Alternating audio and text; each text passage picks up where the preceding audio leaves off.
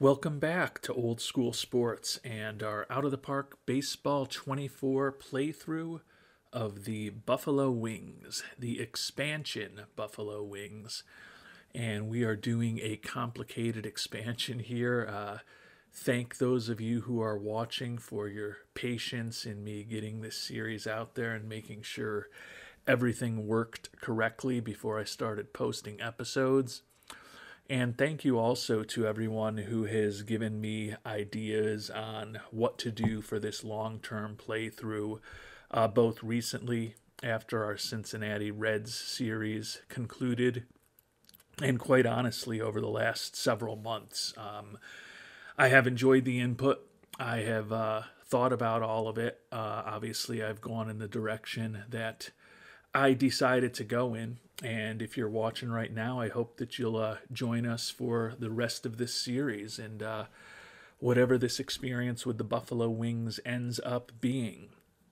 We just concluded the 2024 season when Buffalo had four minor league teams, and we have now just added a couple other teams. We've added the Albany Capitals, who will be in the International League as the Wings AAA affiliate. And we also added the Jamestown Jammers to give us a high A team who will be in the South Atlantic League. So we will have 6 minor league teams for the upcoming 2025 season as we continue to build out our organization. And next year at this time, we will be preparing for the expansion draft and getting ready to join Major League Baseball along with the Nashville Stars in 2026. When I thought about where farm teams of Buffalo could go outside of the teams down in the Florida and Dominican leagues, more logical places would be Rochester and Syracuse. They already have long established International League teams, and I didn't want to start messing with minor league systems for multiple teams across the organization. So tried to go with 3 cities in New York that used to have affiliated minor league teams that no longer do. Jamestown, and most recently, before they were disbanded, the Jamestown Jammers. You can see I've actually got a real logo there rather than the phony ones that I've made up very simply in OOTP.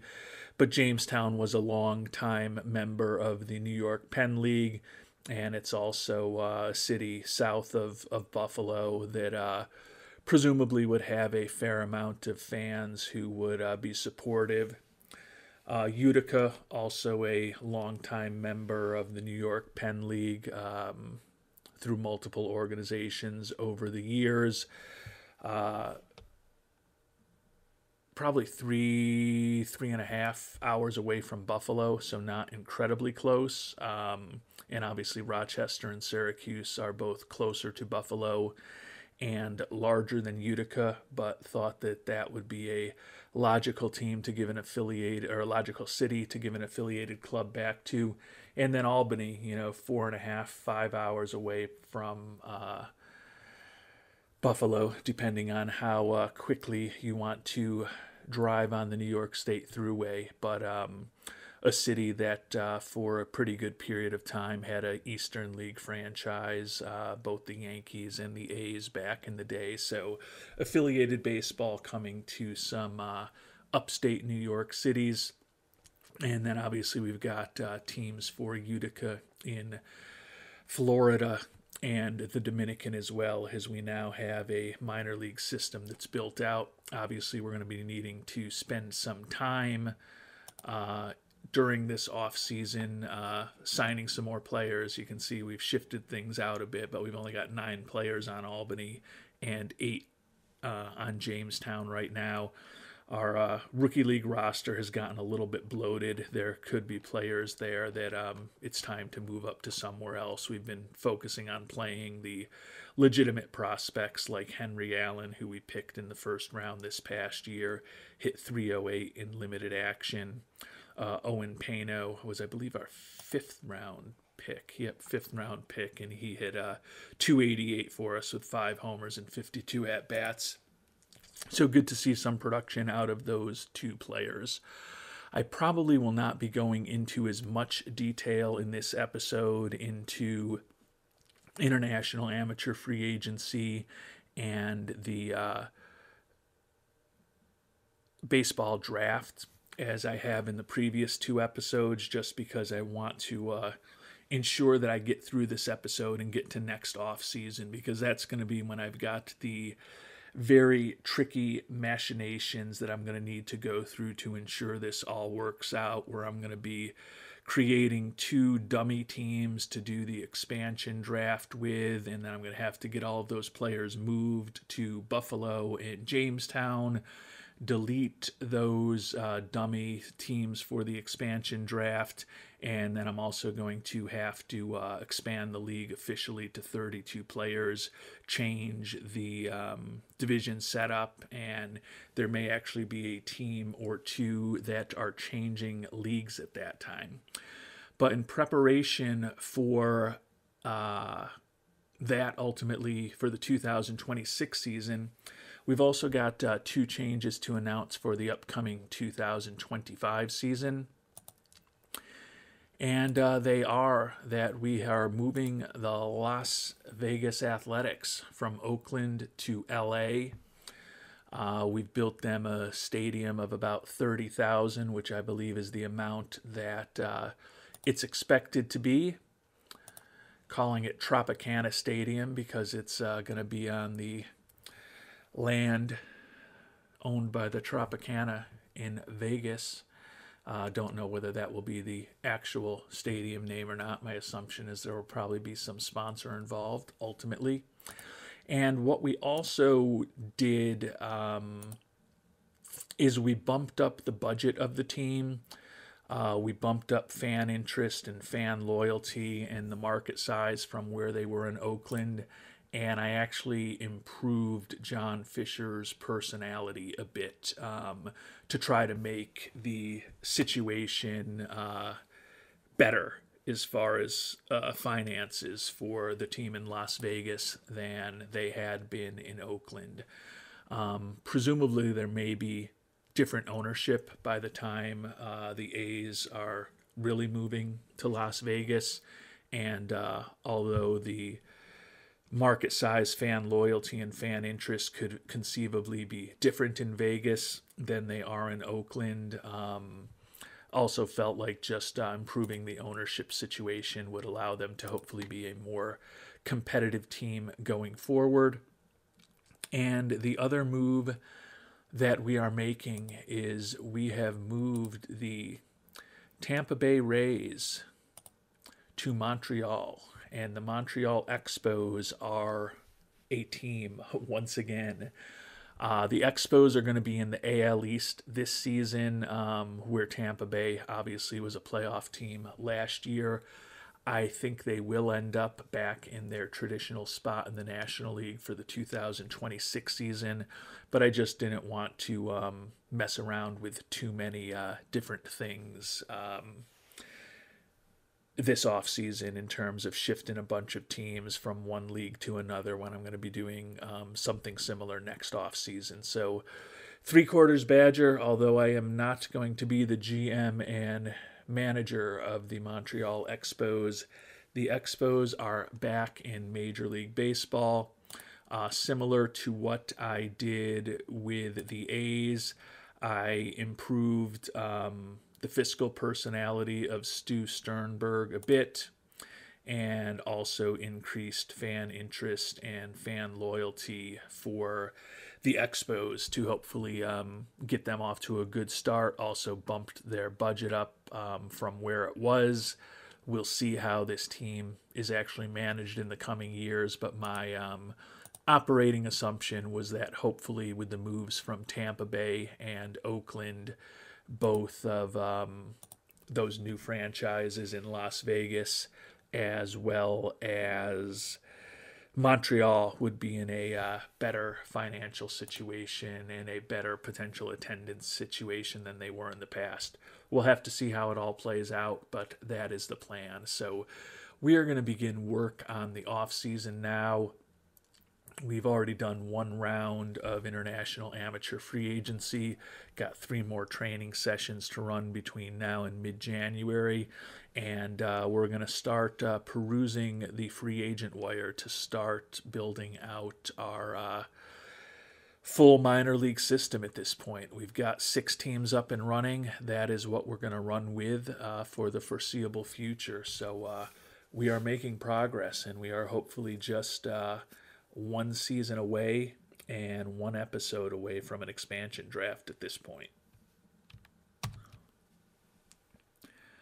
And we've made it to the beginning of international amateur free agency. It will be interesting to see what type of strategy we approach the IAFA period with this year. Last year, if you didn't happen to watch the episode, we tried to go big. We picked up Andres Medina. We spent $4 million of the $4.75 million that we had on him, and it worked out really well because he's viewed as the number 3 prospect in baseball right now.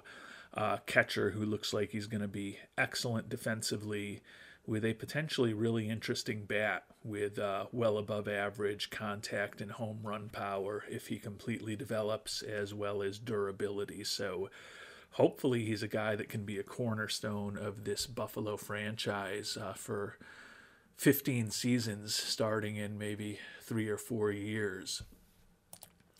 So the strategy is undetermined at this point. We're going to look at what's actually out there in a little more depth right now. I did like that the game was intuitive enough to know, even though Nashville and Buffalo have not been playing in the majors for the last 2 years, for some reason they knew to kind of max us out at the $5.7 million in terms of the amount that we can spend. So we're with all of the teams that have really been struggling in terms of the amount that we can offer people. So odds are, if there's one player that we really want, we can probably get him for $5.7 million.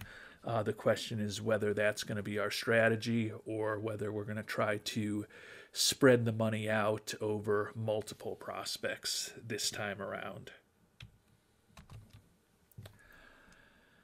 And we're going to take a look at some of the top prospects. And I am interested in the comments down below, for those of you who are playing OOTP 24, what your strategy is as far as the 10 players that you bring in each month to your training camps. What I've ended up kind of defaulting to is just kind of bringing in the top 7 or 8 position players and the top 2 or 3 pitchers, and getting them scouted as accurately as possible by bringing them each in 4 times. I haven't gotten any more nuanced or strategic in terms of my plans in my approach. But if others have ideas on how to kind of optimize getting to know players and positioning yourselves in terms of your relationships with the top players, by bringing them into camp in some other way, would love to hear about it in the comments. Anyways, on to the prospects, and we'll take a look at these top 6 prospects here as far as the batters. Derek Boot, third baseman out of the Dutch Antilles, looks like a potentially awesome bat. No speed. The glove is brutal, but the bat certainly looks very special.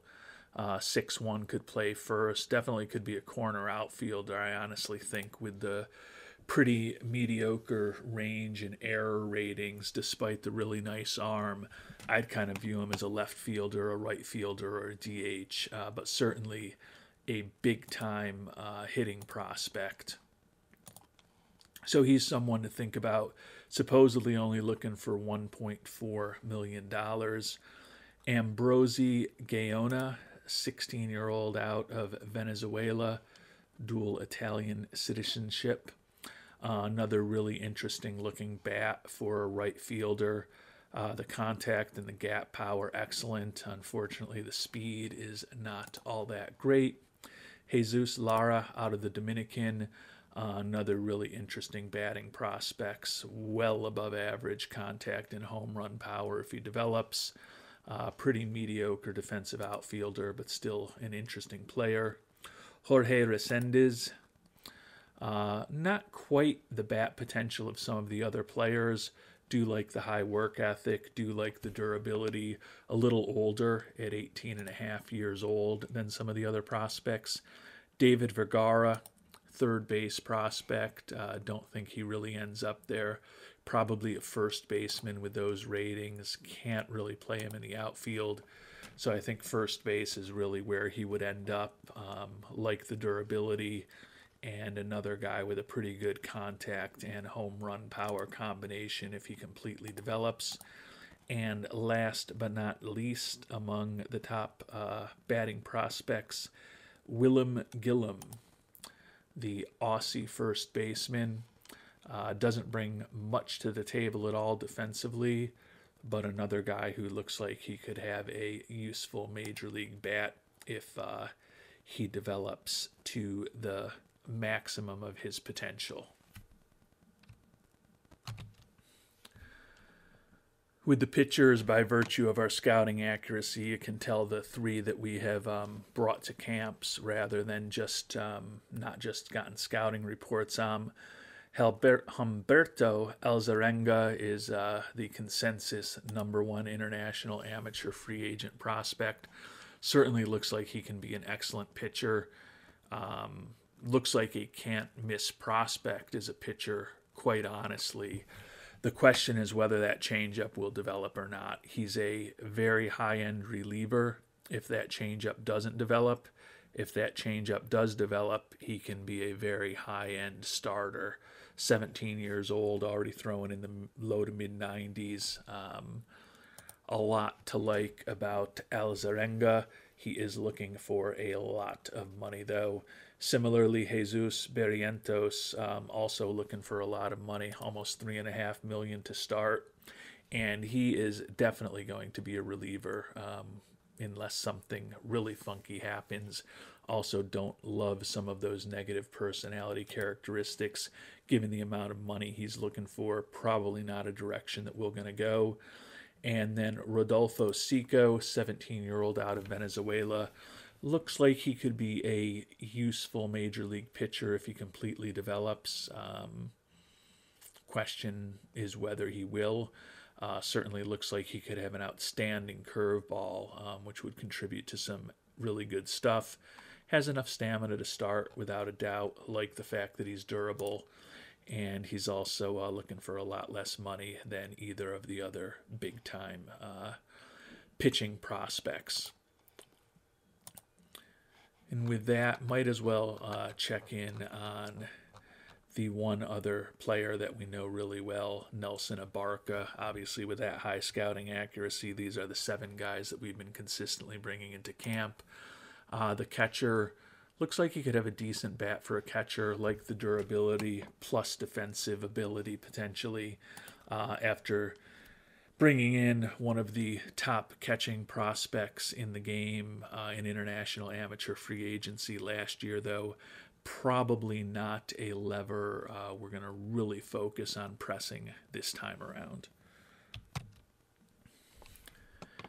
And moving back from my scouting screen to the default scouting screen, you can importantly see the relationships we've been able to build with the players that we've been bringing into camp over the past few months. And I got to make a run at Derek Boots. I just think this batting profile is potentially outstanding. And I think that although he's not a third baseman, as a corner outfielder, you can certainly live with him. And as a DH or a first baseman, I think he'd be competent as well. But this bat with that off-the-charts eye, almost off-the-charts contact, and well above average gap power, and more importantly, home run power, and even going to be a guy who, strikes out at a pretty average rate despite that great power. and despite the great eye, looks like a real interesting prospect. Says he's only looking for 1.4 million. I tend to think that number is going to get materially higher. We'll start him off at 1.75 million. Hope that maybe we can get lucky and he'll just sign with us before someone else offers him big money. But I think that's pretty unlikely, and we're going to have to be putting some additional funds out there to try to bring him on board before all is said and done. And we're also going to throw bids out on a couple of pitchers. We're not going to go crazy right now because I do want to ensure that we potentially retain enough money to ensure that we can get Derek Boot on board if he's willing to play ball with us as far as the discussions. But Rodolfo Seco, the 17-year-old out of Venezuela who's looking for less than the other guys, we're going to throw an offer out to him less than what he's allegedly wants, but see if he's willing to think about maybe signing with us for $1.5 million. Similarly, Jorge Carrillo is a guy that we don't really know all that well. Only average scouting accuracy. We've got a weak relationship with him, but he's looking for a lot less money than some of the other top prospects. He's got that high work ethic. He's durable. The question is how good his arsenal is really going to be. Does potentially have a 4 to 5 pitch arsenal, but looks like he could be relatively average. He's also a little older, almost 19 years old, so we're not going to throw a crazy offer out to him right now. If we can sign him for $500,000, though, he's willing to at least think about it. So we've got a couple of real cheap, well, I don't want to say real cheap, but likely below market offers out to a couple of those pitchers. And then most importantly, we've got the offer out to Derek Boot, more than what he's looking for. It says here in the early stages that Boot and Carrillo do favor those offers, but we'll see how that really plays out in the coming weeks. And not surprisingly, Derek Boot has come back, says he needs more money. Our potential rivals in Nashville, the other expansion team, are offering him big money as well. Says we need to get to $3.2 million to get him on board. I'll actually bump it up to 3.5, which still leaves us with a couple $100,000 with the other offers we have out there. Clearly, if one or both of those pitchers end up declining the offers, that will open the money back up so that we could go to a full $5.7 million if necessary to get Derek Boot on board. But we'll ask him what he's thinking about this $3.5 million offer. Would love to get him locked up.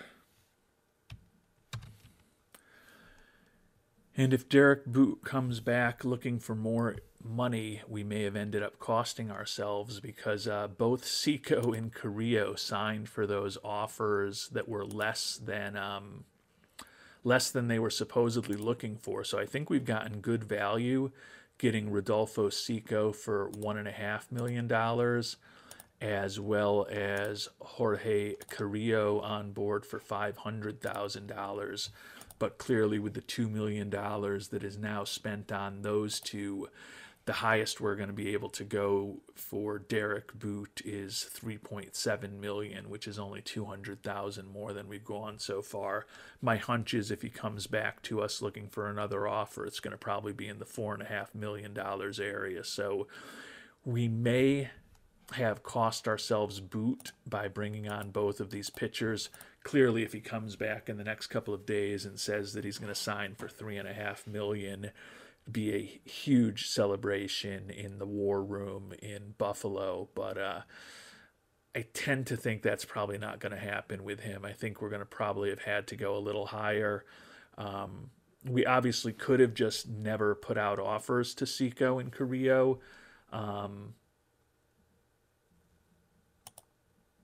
But if we do miss out on Boot, you know, there are other guys that that we liked as far as position players. When we take a look at the batters who are available, all the guys are still out there, and the demands, given that we've got $3.7 million left, seems like we could potentially be in play for some of the others. So it'll be a bummer if we lose Boot, but I really like the two pitchers that we spent the $2 million on, and I think we got good value getting maybe two of the top 5 pitching prospects in this year's class into our organization.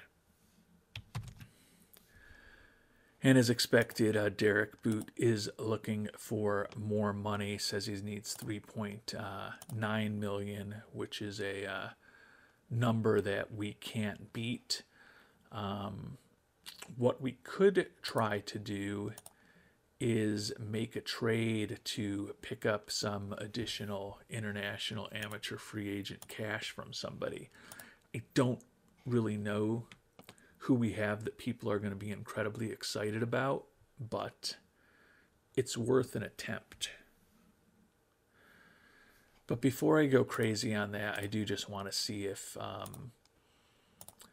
maybe one of the other big time prospects is a realistic approach for us. Gaona and Lara are both really good. I think I favor Gaona a bit. Resendez is solid. Vergara was solid. Gillum was solid. I think I like Gaona the best, the 16-year-old out of Venezuela. What's his contract situation right now? $2.64 million. I'm going to pivot a bit right now. I mean, Gaona looks like a really interesting prospect. You wish he would walk a little bit more, but contact and home run power, both potentially outstanding.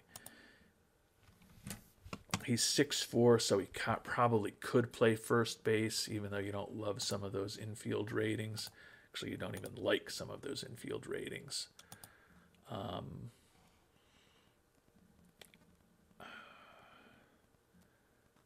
It's going to take a day or two to hear back on a trade.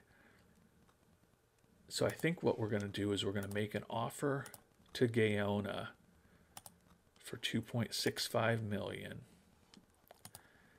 And in the meantime, we're also going to see if maybe there is a prospect in our system who's not a big-time prospect that maybe we can pick up some cash from another one of these teams. There's a lot of teams with a lot of money available still, so maybe we can get really creative. He can see where there's only been about a dozen players signed, and we've got 2 of them signed. And like I said, I like those pitchers. I'd still love to somehow figure out a way to get Derek Boot on board. I just don't know how realistic it's going to be to trade for some of this money, but we've got to give it a try. Well, we made an offer to the Brewers for $560,000 in money, and we offered Gavin Grayovac, who we picked in the 2nd round in our first draft in 2023. Hasn't played particularly well in rookie ball and doesn't seem to be developing as much as we would hope and have the same potential we thought he might have had when we picked him up. They say we're almost there to a trade, but they also said that we don't really have a player that's going to make it work. So I'll discuss it again, and I'll bump it down to just $250,000 just to see how hard it is to actually make trades for international amateur free agent money. I would assume that a 2nd round pick from literally 18 months ago for just $250,000 in international bonus money, that doesn't seem unreasonable to me, but I think these trades are pretty difficult to make. And unfortunately, even looking for $250,000, we got the almost again. So I think it's going to be tough to make a deal, but we're going to keep working at it. We're going to try to make it interesting. We had signed Yasmani Grandal as a minor leaguer last year. He played in AA because that was our highest level. 36-year-old veteran, but still obviously a very good defensive catcher with some home run power and a good eye. I don't know that gets a deal done, but we might as well see if we got a chance.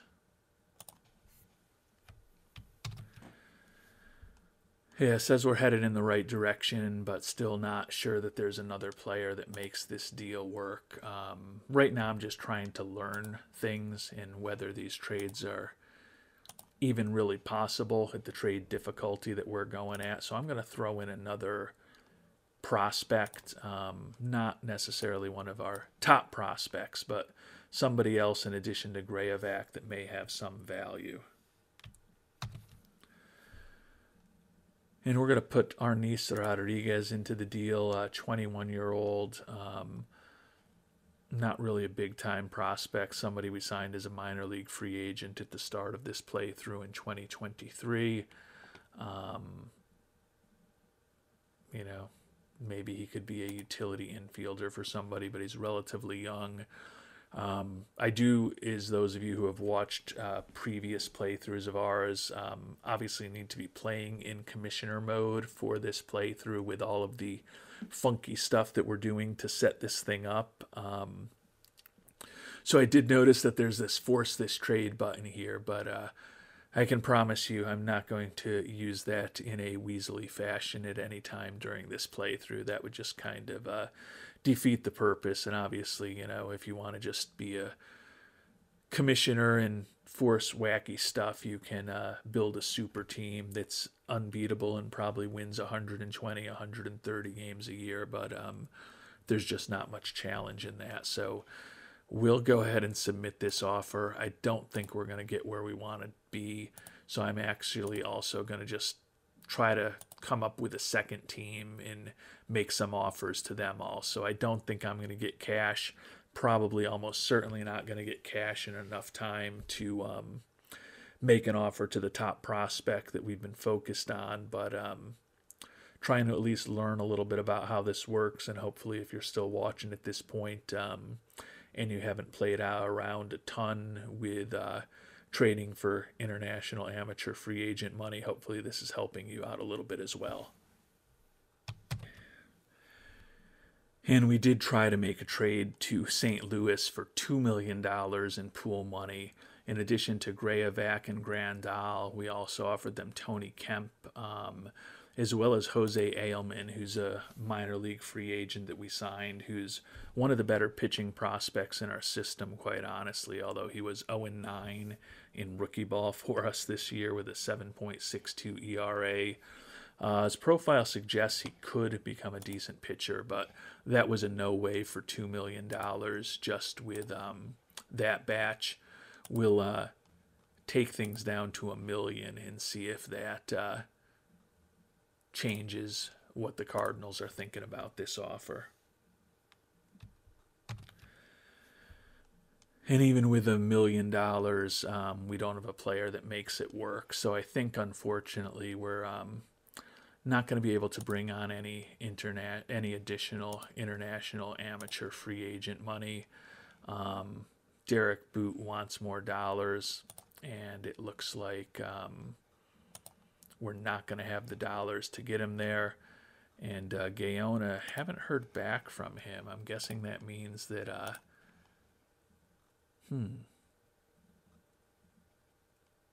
says our offer is not quite good enough. We had offered him $2.65 million. Says he only wants $2.6 million. That does not make a lot of sense.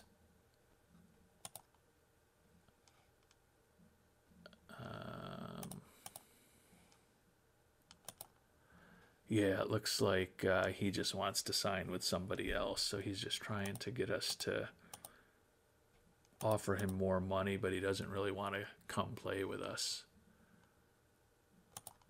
Oh, although he says $3 million, he'll think about it. So we'll see what happens. And Derek Boot is off the market. He ended up signing with the Cubs. for $4.53 million. So we could have brought him on board, most likely, if we didn't go for those pitchers. Gaona says he does favor our deal right now. That could obviously change, but certainly would love to be able to bring a player like him on board. And not surprisingly, Ambrosi Gaona says Cleveland's got a better offer on the table. And we do not have the money to get it done. So I think we may have, I don't know. I mean, I like the pitchers we brought on board, and we got good value on them. Obviously, I know some of you are going to be displeased with the way I handled this by not landing one of the big hitting prospects, and by, obviously, you know, if we had just went to 5.7 million, we probably could have gotten either Gaona or Boot. But I don't hate the pitchers that we've got on board, and there's still other options out there. Not enough money for Jesus Lara anymore. Willem Gillum, like the work ethic. Jorge Resendiz, also like the work ethic there. He's a little older prospect. We're going to make a play for Jorge Resendiz right now at 1.8 million. See if maybe we can bring him on board. I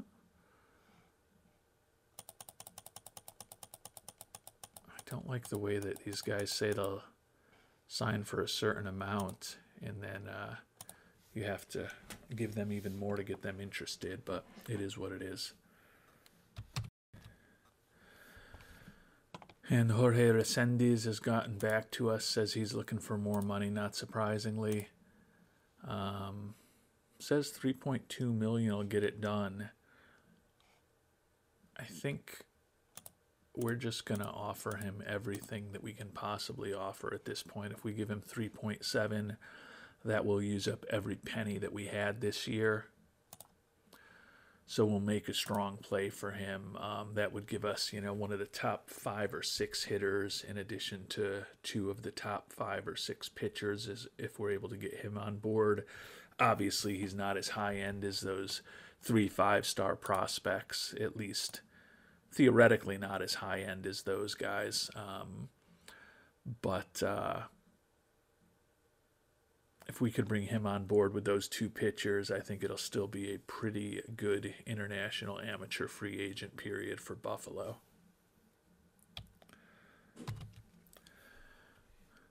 And we're still waiting to hear back from Resendiz on that deal, but Ambrosi Gaona signed with Atlanta.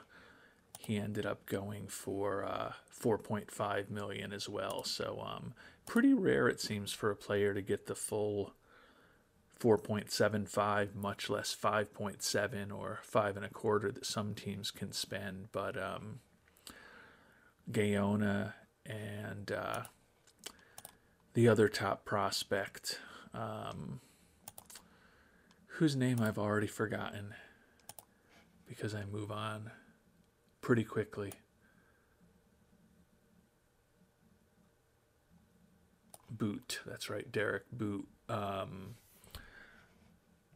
Still both got in that $4.5 million range, but you can see starting pitcher Fabiao Choro got $5 million from Pittsburgh, and I don't really think he's a materially more interesting prospect than the guys that we got for $2 million combined. So I do think we got good value, but I'll feel a lot better about this international amateur free agent period if we are able to ultimately land Resendiz to join those 2 top pitchers. And we did get Jorge Resendiz on board, so I think it's a good international amateur free agent period. Obviously, he got most of the money, $3.7 million. Like the high work ethic, like the durability. He's not a great defensive outfielder. He is 6'4", so he could also play first base. But if we can get him completely developed, 65 contact and 65 home run power with average-ish to slightly above average gap power, eye, and avoiding strikeouts is certainly a pretty useful offensive player. Now, he is older, be 19 years old in June, but I think he's an interesting prospect. And as I said, getting him on board along with Seco and Carrillo, who are two pretty interesting pitching prospects. Seco, if that curveball develops, certainly has the profile of a starter with really good stuff and average-ish movement and control, good durability. And then Carrillo, potential 4 or 5 pitch arsenal. I don't think he's quite as high end if he peaks out, but with that high work ethic and that durability, he certainly looks like he could be a pretty useful back of the rotation starter. So no guarantee that any of these guys develop, but I like the way we kind of supplemented the superstar prospect last year in Andres Medina with 3 guys who I think could be pretty useful major league players if they develop as we hope they do. And you can see we've been signing some other minor leaguers who have just been being dumped to our FCL and our DSL teams. But when we get closer to the beginning of spring training, obviously we will be moving those guys to Albany and Utica and Jamestown and Marathon to ensure that we can have a full and effective minor league system this year.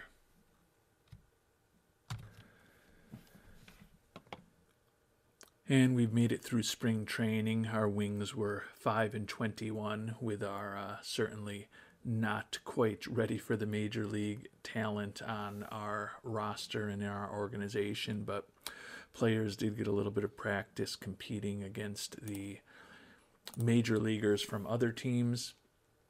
And now it's time to get ready for one final season of minor league action through the Wings organization. Obviously, we've got a lot of work to do. We had 60 players in spring training, just moved them all to AAA, but clearly we're not going to be running with a 60-man roster in Albany. So we've got a lot of work to do to get some additional people into the Utica and Jamestown rosters or onto those rosters, and even more in Marathon, and then get some players off of the Capitals and out of our rookie league teams. But at least we have bodies in our organization at this point. And some of them are pretty darn good prospects.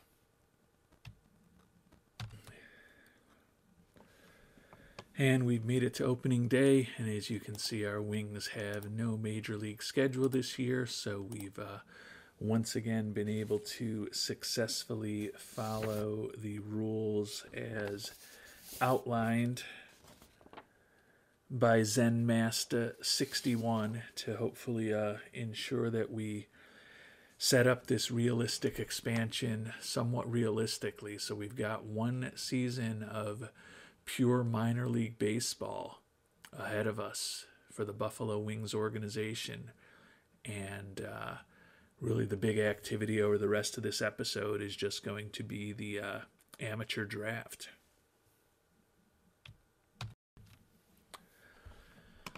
And as we get ready for the season to begin, our minor league system ranks 13th. The only top 100 prospect, Andres Medina, and we have promoted him to the DSL. He's going to turn 18 years old in a few months. Think it's time to start seeing what the big-time prospect can potentially do for us against real action outside of the international complex. Taking a look at the organization more broadly, Jace Barofin, number 1 pick in our first draft in 2023, split last year between A and AA. He's going to get a chance in the IL and AAA for Albany this year with our newly established AAA team, and think that he should be a corner outfielder and in the starting lineup for us at the major league level next year. We've also made a number of signings of guys to minor league contracts, some of whom are pretty well regarded players who are going to be in AAA with us this year. Certainly would think that some of these players, if they stay in our organization, will have the opportunity to be on the major league team next year. Tony Kemp, Seth Brown, Kike Hernandez, Cole Tucker, Hunter Dozier, Gio Urshela, Colton Wong. We still have Kurt Casale and Yasmani Grandal. Pitching, we are much lighter, as you can see. Not that the star ratings are perfect, but Martin Perez, Cody Sedlock, Luke Weaver may prove to be useful. And we've actually got a fair amount of somewhat known pitchers on our IL at this point. Probably the most well-known would be Dylan Bundy at this point. So have some talent in AAA. As I mentioned, when we look at our DSL team, we brought up our catcher, Andres Medina, the number 5 prospect in baseball, as well as Jorge Resendiz, who was our big position player signing among international amateur free agents just a few months ago. Looking at our rookie league team, we're going to have Henry Allen, our first-round pick from last year, Gavin Grayovac, our second-round pick in 2023, kind of highlighting that roster. Not a ton of other big-time prospects at a lot of these other levels, quite honestly. I think the guys that we mentioned, Allen, Grayovac, Medina, Resendez, and then clearly Jace Barofin, are probably the players that we've picked in the draft or international amateur free agency over the last couple of seasons who are most likely to eventually end up helping us at the major league level.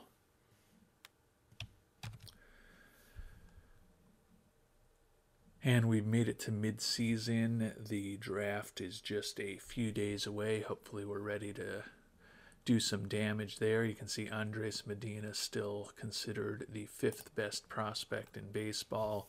He's off to a relatively slow start in rookie ball, hitting just 206 and 63 at-bats.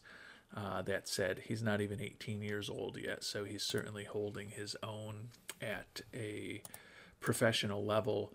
Derek Boot, the guy who we thought about trying to sign and tried to sign, is the number 1 prospect in all of baseball. So certainly would have been a really nice addition to our system, but it is what it is at this point. Hopefully the center fielder that we picked up, or a couple of the young pitchers that we picked up, hopefully we'll hit on some of them over the next several seasons. Taking a look at player development, we ranked 12th overall. Andres Medina, the 5th prospect in baseball right now. Sean Sullivan is our only other top 200 prospect. Jorge Resendiz, this center fielder that we did pick up, hitting just a $135 in rookie ball for us, so he clearly has some work to do with 28 strikeouts in just 53 at-bats. And then Jace Barofin, his introduction to AAA thus far, hitting .295 with 15 homers and 308 at-bats. Looks like he could still develop a little bit as far as his gap power and his avoiding strikeouts. But he certainly does look like he is going to be ready to make his major league debut as probably a starting left or right fielder for us, depending on what we end up doing in the expansion draft and what we end up doing in free agency in this upcoming off season. But certainly going to ensure that Barofin is in the lineup every day for us somewhere as the first homegrown Buffalo Stars player. Or Buffalo Wings player. Nashville is the Stars. Buffalo, home of the chicken wings. And taking a quick look at the Major League standings, the moves to Montreal and Las Vegas seem to be treating the former Rays and the former Oakland A's pretty well so far. Looking at the financials for Oakland, they've got a ton of money to spend, but fan interest is really strong, selling out pretty much every game in Las Vegas. The Expos, who made the World Series last year, as the Tampa Bay Rays, arguably even better.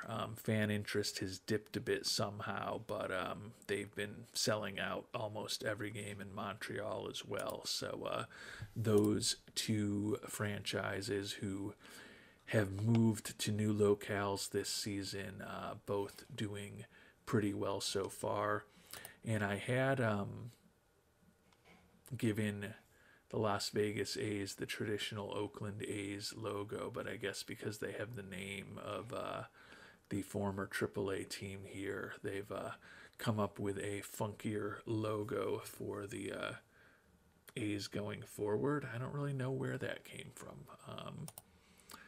I don't know why they changed that on me, but as much as I would like to straighten out this episode, can we get the old A's logo back? Doesn't look like it.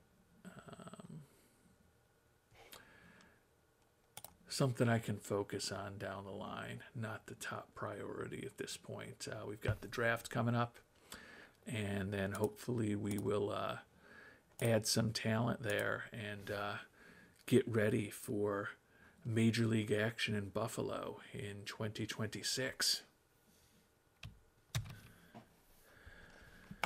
And did also, though, before the draft, just want to check in on our farm teams. Our AAA team, the Albany Capitals, is actually doing pretty well. 50-37 record, second place. As you saw a few minutes ago when we started off the season, we've got a lot of pretty proven major league players, particularly in terms of batters on that team. Utica Club, named after the very mediocre beer, not doing so well in AA. The Jamestown Jammers having a brutal year in high A ball.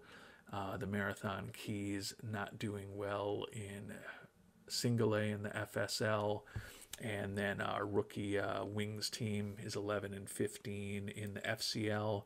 We are hanging on at 500 in the DSL thus far. So hopefully can get some better performances going forward, and hopefully especially bolster that FCL team with the players that we're going to be picking in the draft shortly. And in both 2023 and 2024, we had the expansion Stars and Wings picking in the early 20s ahead of only the playoff teams.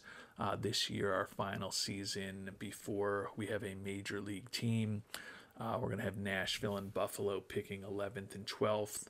And then next year, when we have our first major league season, we're going to have Buffalo and Nashville picking at the top of the draft as a way to generate some even more interest among their fan bases for the hopefully high-end prospects that both teams will get in 2026. And I'm only going to go through the first couple rounds of the draft this year because I want to get this episode done, and more importantly, I want to get the next episode where I'm going to be doing all of the real complicated stuff to see if this really works out done as soon as possible so I can start posting these first 4 episodes of the series and really getting some feedback from all of you viewers as to what I'm doing right, what I'm doing wrong, and what you'd like to see me try to do with these Buffalo Wings over the next several seasons. So not a ton of high-end pitching prospects out there. You can see even at the 12th pick in the draft, according to our scout, there's not even a 3-star potential pitcher out there. A little more high-end talent on the batter side. Dean Moss, the left fielder, coming out of IMG Academy but committed to Vanderbilt, looks like a pretty decent hitting prospect with potentially excellent home run power. Not the most exciting fielder, pretty mediocre infielder or outfielder, but certainly has nice power. Masato Chilcutt, a catcher, looks like above average defensively, pretty good speed for a catcher. It looks like he could have a useful-ish major league bat, almost 19 years old. Cannon Golden, another 19-year-old prospect, a right fielder. Looks like a pretty average-ish type prospect. Nothing all that exciting there either. And last but not least, among the only 3-star and higher prospects available, Xavier Nans. Don't love the low leadership and low intelligence. Certainly the bat looks like it could be a useful major league bat if he completely develops. Our scouting director recommends we go with Dean Moss. Certainly that potential 70 home run power and that potentially 60 eye are attractive features. We're going to spend a little time looking around, just making sure that we're not missing out on any other really high-end prospects before we make a decision here in round number 1. And our scout says Dean Moss is the guy to go with. He says he's the highest potential player available, and from looking around, I think that that's the case. Not a great fielder by any stretch of the imagination. He's going to be a corner outfielder, a DH, or a mediocre first or third baseman. But that bat is potentially interesting, and I think it's the best opportunity we've got. Also pretty interesting with his bonus demand and with the way that we're swimming in money since we're not paying any major league salaries. We do have the opportunity to maybe pick up a player or two in the second and third round who drop because they're looking for a ton of money. So we're going to go ahead and Dean Moss is going to be joining the Buffalo organization.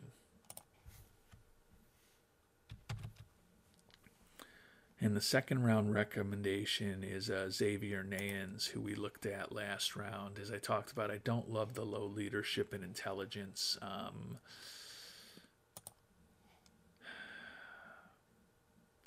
think I may go in a different direction. Vaughn Necker is a guy that I like. Looks like a pretty respectable prospect. Could be a first or third baseman, but also going to take a look at some of the pitching prospects that are left and see if any of these guys stand out to me as a potential pitcher to pick here in the early part of the second round. And there wasn't really much of interest as far as the pitchers, so, kind of just searching for players who have a decent combination of contact, power potential, eye potential. Nayans, who our scout recommends, is there. Carlos Elian Martinez kind of is there. But I think I am going to go with Vaughn Necker. He's as good as Martinez and better than Nayans in gap power. He's better than both of them in power potential, better than both of them in eye potential. And Nayans does stand out with his contact potential. But as I talked about, I don't love the low leadership and intelligence. And he's not so much better a prospect than Necker is in my mind, that I'm feeling forced to go with Nayans. So we're going to go with Necker here in the second round of the draft. Third round of the draft here, we're going to go with Jason Jones, another hitting prospect. Not great defensively, not great in terms of his speed, but could have plus home run power. Coming out of the University of Arkansas, almost 22 years old, so a bit older prospect, and we will go with him here in round number 3.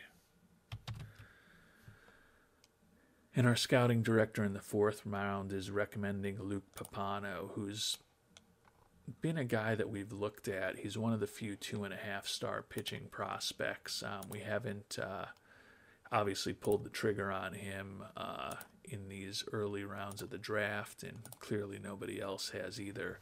But he is the only 2.5-star prospect left at this point. He looks like a number 5 starter. He is a guy who can also play the outfield, and when we look at his batting ratings, looks like he could be a competent offensive player as well, so we will have an option to decide, hey, should this guy become a pitcher? Should this guy become a hitter? So kind of a interesting prospect for us to take a flyer on. We will follow our scout's recommendation here in round number 4 and welcome the first pitcher of the draft into the Buffalo Wings organization by bringing Mr. Luke Papano on board here in round number 4. And the draft is over. We ended up going with a shortstop, Giovanni Colasante. In the 5th round, you can see nobody with really high demands, so should be able to get all of these players signed pretty easily. Didn't really take advantage of the extra money that we've got available this year, given that we don't have any major league salaries, but we took what came to us in the draft, and I think that Moss, Necker, and Jones are a pretty good start as our top 3 players, and Papano certainly has some potential. A high school pitcher is a roll of the dice. We'll hope that he doesn't come up snake eyes for us. And we've made it to the end of the regular season. You can see the Montreal Expos, the former Tampa Bay Rays, and the Houston Astros have the byes in the American League. The Cincinnati Reds and the Atlanta Braves with the byes in the National League. And the Las Vegas Athletics, the former Oakland Athletics, could be potentially going up against the Expos, which would be a interesting ALDS with the 2 teams that moved locations in this past offseason. Taking a look at our Buffalo Wings organization and how the minor league year went. Albany Capitals 90-60 record, first place in their division in the IL. AA Utica Club, a rough year. High A ball Jamestown Jammers, a brutal season. Single A Marathon Keys, not much better. The FCL rookie team was close to respectable, and the DSL rookie team was a little worse. So not an impressive minor league performance when all was said and done, but I do like the fact that we've got a little bit of talent at the AAA level, because I would have to think that some of those players are going to be pretty helpful to us next season when we are an official expansion team in Major League Baseball. And taking a look at our organization, minor league system ranks 14th out of 32, so I guess we've made some progress over the 3 seasons during which we built out this minor league system. For comparison, let's take a look at Nashville, and I have no idea what the answer is going to be here. They could be first, they could be 30th, but that would be the team for us to compare ourselves to. And they rank 26th in terms of their organization. So I guess you could argue that we've at least done a better job than the AI-managed team that started building its farm system at the same time that we did. So that's something. Taking a look at our organization, Andres Medina, the international amateur free agent that we signed 2 years ago, hit just a $170 in his first 141 at-bats, largely as a 17-year-old in rookie ball. Potential-wise, still looks like an excellent defensive catcher. If he can, get the contact and home run power developed to the extent our scout thinks he can, he still looks like he could be a very valuable player for us to really aid our pitching staff in a few seasons. Sean Sullivan is a guy who we picked in the 2nd round of the draft a year ago. He did not do much in rookie ball in 2024, but he was a 22-year-old player out of college, close to 23 years old. So we just moved him right up to AAA this year, and he had a nice year for us, 12-6 with a 3.74 ERA. Certainly would expect that he will be part of our pitching staff at the major league level next year. Jorge Carrillo is an international amateur free agent signing from this past year. One of the two pitchers that we signed at the beginning of this episode, 1-8 with an 8.74 ERA in the DSL for us. So not good there. Jorge Resendiz, who we also picked up at the start of this episode in international amateur free agency, hit just a $142 in his first rookie ball experience. So a lot of improvement needed there. Guy who doesn't need to improve too much, Jace Barofin, first round draft pick of ours in 2023. Spent the whole year in AAA where he hit .312 with 29 homers and 101 ribbies. As we have talked about, our expectation is that Barofin is going to be a corner outfielder for us and probably batting right in the middle of our order. And I would think that the fans in Buffalo are going to like the homegrown talent of the player who was picked in the draft in 2023 with the first pick ever by this Buffalo franchise. And he could very well be the cleanup hitter for the Buffalo Wings when they begin playing in Major League Baseball in the 2026 season. Just to look at a couple other prospects, Justin LeGuernick is a pitcher we took in the third round back in our first draft. Still hasn't made it out of rookie ball, but he was at least respectable this year, going 5-4 with a 4.50 ERA. We'll likely move him up to A ball next season. And Henry Allen was our first round draft pick in 2024. Hit .249 with 7 homers in a full season in rookie ball this year. He also is likely headed to Class A next year. Take a look at just a couple other pitchers. Ethan Robinson, 5th round pick from 2023, 4-3, 5.37 in rookie ball this year. But he's 21 years old. Probably got to move him up to A ball next year just to see if we have anything with him. Cal Randall, out with a torn UCL for 9 months. He was 2-0 with a 3.64 ERA in rookie ball before that injury curtailed his season. But the former 6th round draft pick is now also 20 years old, and he will likely be in A ball next year. So at least we're, I think, making a little bit of progress with some of the prospects that we've picked up over the last few seasons.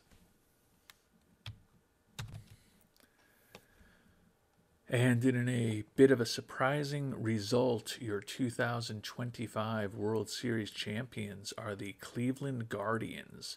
Went from the wild card all the way to a World Series title, ending a very long drought in the city of Cleveland as far as Major League Baseball World Series championships. But they did beat the Phillies to claim the 2025 World Series. And with that, our episode is over. And in the coming episode, we are going to begin the off season. We have finally built up a minor league system. I don't want to say it's a great minor league system. We haven't been good on the field, and we're upper middle of the pack, I would say, with a 12th rated system. You can see after the playoffs, though, we actually have 4 players ranked in the top 200 now. So obviously it's all centered on Medina becoming what we think he can become. But we've got some players that could be helping us in the majors next year, particularly Sean Sullivan and Jace Barofin. And we'll find out in the next episode whether the expansion draft goes well for us and whether I'm able to kind of follow all of the rules in this final key step to get the Buffalo Wings and the Nashville Stars organizations established. And if that goes well, our playthrough will be well underway. So wish me luck as I work on that next episode, and hopefully we'll get through the expansion draft. We're going to have some other work to do. We're also going to need to reorganize the league, And we've also got some roles to fill. We actually had a pitching manager who just retired. I thought it was a pitching coach, but Byron Nichols we had hired as a manager. So we're going to be looking for a manager down with our rookie league team. Most importantly, we need to come up with a bench coach, a pitching coach, a hitting coach, a first base coach, and a third base coach for our Major League Buffalo Wings franchise. And certainly I feel like we've got some good prospects across our minor league organization that could help us there. But we'll work on putting together, hopefully, a high quality and cohesive major league coaching staff by hopefully extracting a few guys and promoting a few guys in our system, bringing on a couple other big time coaches to hopefully help us build the team and the organization. And we could be ready to run pretty shortly. Like I said, the big three things in the next episode are going to be building the coaching staff, reorganizing the league into a 32 team structure with the official additions of Nashville and Buffalo, and doing the expansion draft for the Nashville Stars and our Buffalo Wings. And we'll see how that all goes in our next episode. Until then, thank you so much for watching and hope you have a great day.